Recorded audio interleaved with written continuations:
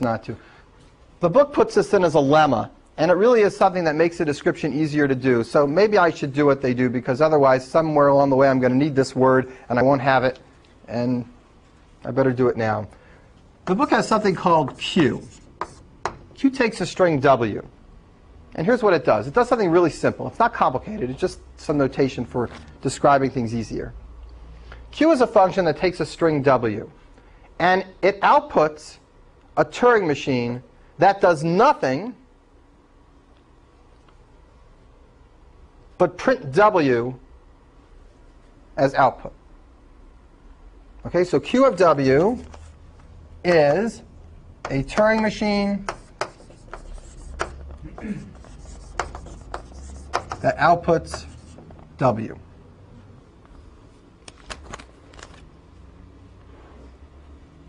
Does it do it for all W's, whatever it is? It's just a machine that... It's just a machine that does nothing but output W.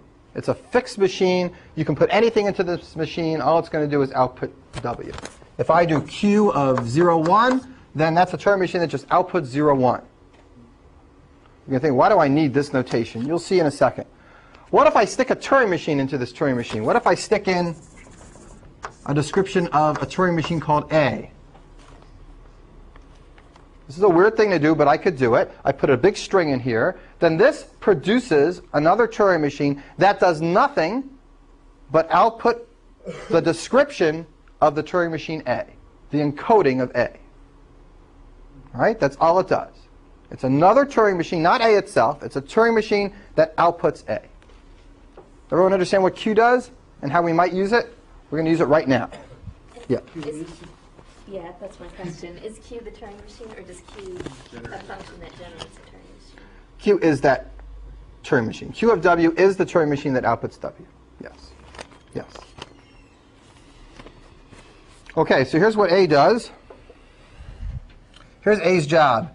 A saves Q of B on the tape. In a program, what it does is save this in memory. Now, before I go on, what does this mean? It means it makes a Turing machine that does nothing but output the encoding of B, and it puts that Turing machine on the tape. The encoding of that Turing machine. The encoding of that Turing machine on the tape, right. No, it puts that actual Turing machine on the tape. Well, the encoding of that Turing machine, fine. Q of B is the encoding of that Turing. Oh, that's what you asked me here? Is this the Turing machine or the encoding of the Turing machine? Is it? It puts on the tape an encoding of a Turing machine whose job it is to do nothing but print out the description of B. Now the thing is, we don't know what this should do right now because we don't know what B is. So let me explain what B does. So hold off, because we can't really finish this step or know the details until we do this. But once we do know this, we'll be able to take the encoding of what B does, create a Turing machine that prints that encoding, and put it over here. Oh, you really need to see a program that does this. But let me finish this first. All right, so here's what B does. Get the output of A from the tape.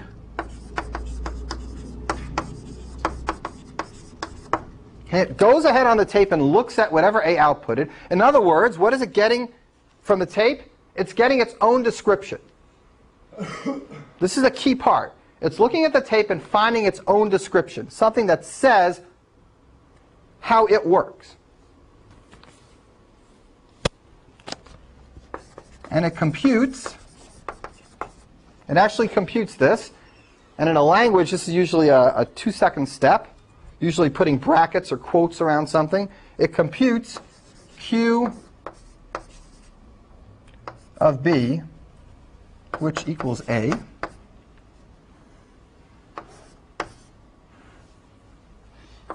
And I'll make a comment. That's a program that prints out B.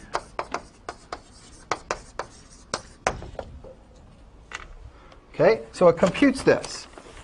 It looks on the tape and finds a description of B.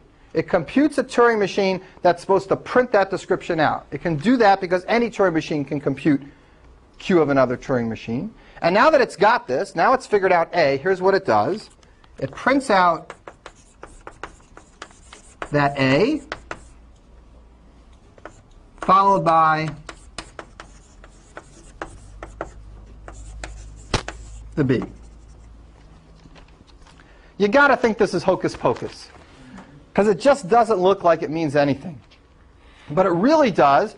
And the best way for me to describe to you what it means, instead of sitting here and running through the semantics of this and going back to Q and unraveling it, it'll just tie your neurons in a knot unless you've had 10 years to think about it. Look at it. It's accurate. It's really right. But you'll appreciate why it's right if I show you how to do it in a language rather than on a Turing machine. All right, so let's do that in parallel to this. I will mimic this plan in Logo.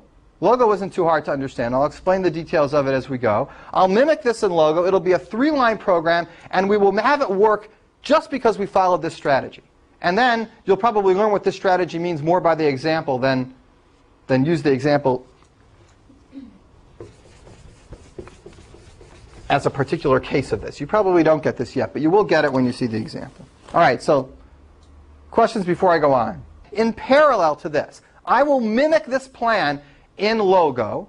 Logo isn't too hard to understand. I'll explain the details of it as we go. I'll mimic this in Logo. It'll be a 3-line program, and we will have it work just because we followed this strategy. And then you'll probably learn what this strategy means more by the example than use the example as a particular case of this. You probably don't get this yet, but you will get it when you see the example. All right, so questions before I go on. Ready to see this example? Then maybe ask a question? All right. So this example is in Logo. We're going to write a self program in Logo. Now in Logo, when you write a procedure, you start it with a word to. So here's the procedure. To self. And here's end. That ends the procedure. All right? Ooh, now what goes inside? There's only 2 lines, and it's going to write itself. It's so cool. It's the coolest thing. I had so much fun playing with this last night. All right. Are you exposing your kids to this? No, I just kicked them downstairs. I said, leave me alone. I got to think. This is so hard to think about. Do it. Otherwise, they'll never be in world class. That's right. Oh, I see. Well, one of them's not 5 yet. Maybe I should expose him to it. He's only 3. Forget world class. We're talking about universe class. I could teach him the words recursion theorem. That would make him quite a conversationalist. All right. The first thing we do, part 1 of this program, is write some piece of code that saves the description of the second part of the program onto a tape. So here's what that looks like in Logo. You make a variable, let's call it x. And we don't have tapes in Logo. We have memory. And x is a variable in memory. So we're going to save this description in memory. And we're going to save it in a place called x. So it looks like this. Make x. And right in here, where's my colors? Let's go for purple.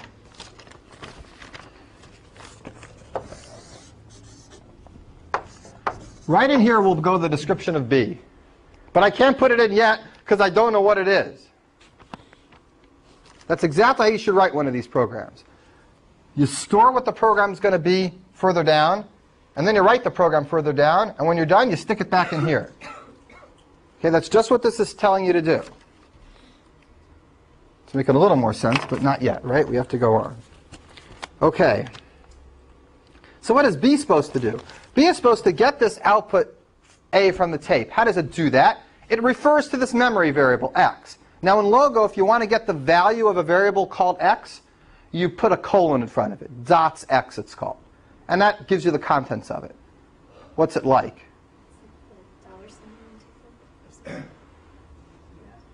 Yeah, is it like what? It's like a star in C. Contents of, you know, if you program in C. In Java, they don't have these things. In Scheme, they don't have these things. What the hell? You put dots in front of the variable to get the contents of it. It doesn't matter if you've seen it